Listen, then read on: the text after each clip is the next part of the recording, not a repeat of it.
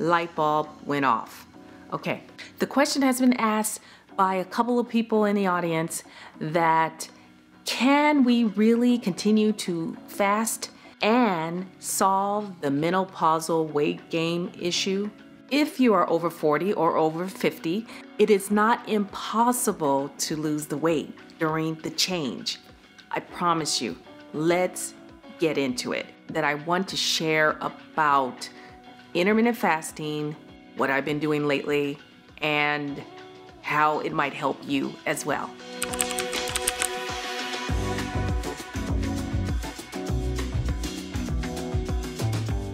And if you have been watching my channel for the last, say, 2 months or so, I had kind of backed away a little bit from extended fasting.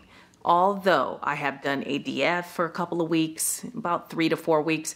And if you're not familiar with ADF, that's alternate day fasting. So I would eat one day and then the next day I would fast and then the following day I eat again, repeat the cycle, right? I've had some successes at the beginning and then it kind of changed and kind of went against the grain. So what is it that is driving me crazy? So I have tested for my hormones, and which is known as the Dutch test. I have not received it back yet, but as soon as I get the results, I will share that with you all. And that is a real intensive deep dive into your hormones and seeing what the heck is going on. And I think I know, okay? I do know that I'm menopausal and I am going through that transition. Estrogen issues, you know, progesterone, low testosterone. But let's talk about cortisol levels. And I know I touch on it. I don't get into it that deep because I am not a doctor. I am a certified holistic nutritionist, but that is all. I'm just about serving food as medicine to the best of our ability of using it to help us lose weight and just to be healthy in general. Kind of like the no diet method, you know? It's okay as long as you get a balance with your macros. And one thing I found out about getting older is that I need to lead with more protein in my diet.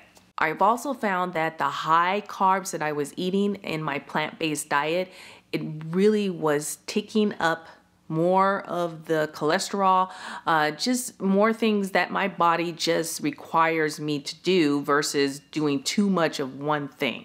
I think you know what I mean. Everyone is unique and you have to customize the meal plan that fits you.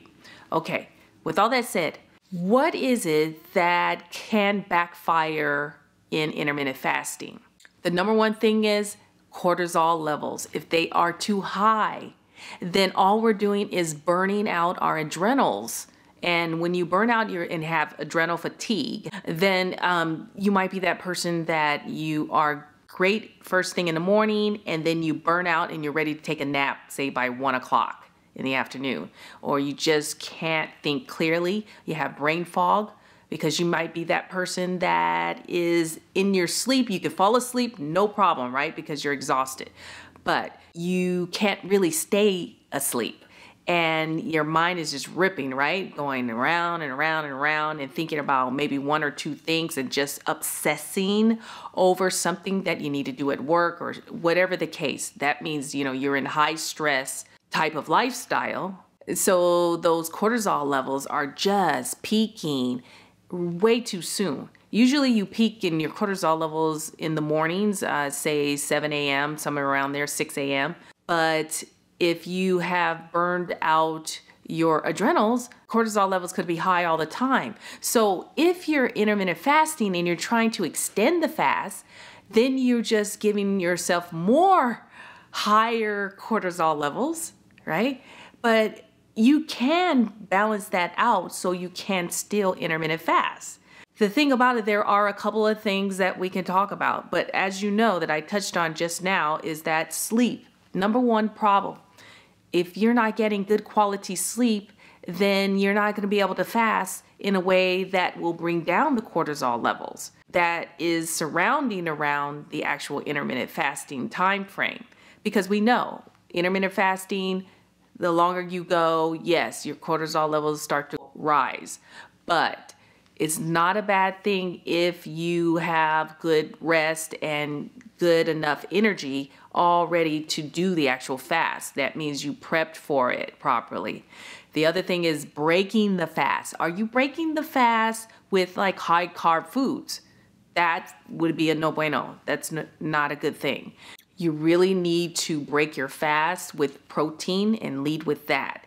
Whether it be beans, whether it be salmon or eggs or something like that, that's a better way to go, because a non-inflammatory type of food that is considered higher protein will ease you into breaking the fast without spiking up those cortisol levels even more. Because as long as you have those high cortisol levels, then it's just going into fat storage. So instead of converting to energy, right, so you can lose those extra pounds, it's just converting to more fat storage and hanging on to it. So the food you put in your body is just going right on top of the fat storage you already have. So you're just adding to the fat. And hence, us ladies and going through the change and the hormonal fluctuations, is just going around your belly, right? Like a tire. And that can be dangerous too, because that's what we call visceral fat. The other thing is you want to cut down the caffeine. And what I do know about fasting is that if you're not getting enough electrolytes, like your sodium, putting some salt in your water or something, if you're doing extended fasting, then that's another depletion of your adrenals. You need to give yourself electrolytes while you're doing the fast, as well as when you're not fasting. There's other ways. If you're not a person that just wants to put a lot of salt in your water, you can squeeze some lemon in there. You can even do apple cider vinegar, splash of that with the mother into your water.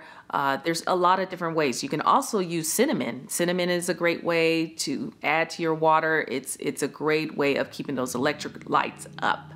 So many things to think of. So there's been a lot of studies that have looked at shorter fasts versus longer fasts. And so shorter fasts have been shown that they don't affect the cortisol levels, like increasing it as much as you would do in an extended fast. So if you're doing a fast like say 18-6, so 6 hours, you have an eating window and 18 hours of fasting, that's okay. It seems to be pretty good. I mean, yes, you're spiking up your cortisol a little bit, but not to the point where you're doing damage to yourself. You just want to make sure that you're doing all those things that we discussed, getting the good sleep, getting the electrolytes in your system, eating the right foods when it's time to break the fast, right? And not overdoing it with extra caffeine. Maybe you need to switch out the coffee for tea and maybe a non-caffeine type of herbal tea. Other kind of swap out foods that you can do. Instead of spicy food, you can do non-spicy food that is considered non-inflammatory. You know, you can eat things like sweet potatoes. You can eat some nuts every now and then. Bottom line, we have to really, really work on the hormones so we can attack it in the right mode, and that we can kick the menopausal issues in the tail and keep going. I hope this helped a little bit, just a couple of tips, but just remember to take care of yourself and find that balance, and always keep searching for that perfect bite and balance. We'll talk to you on the next one. Cheers.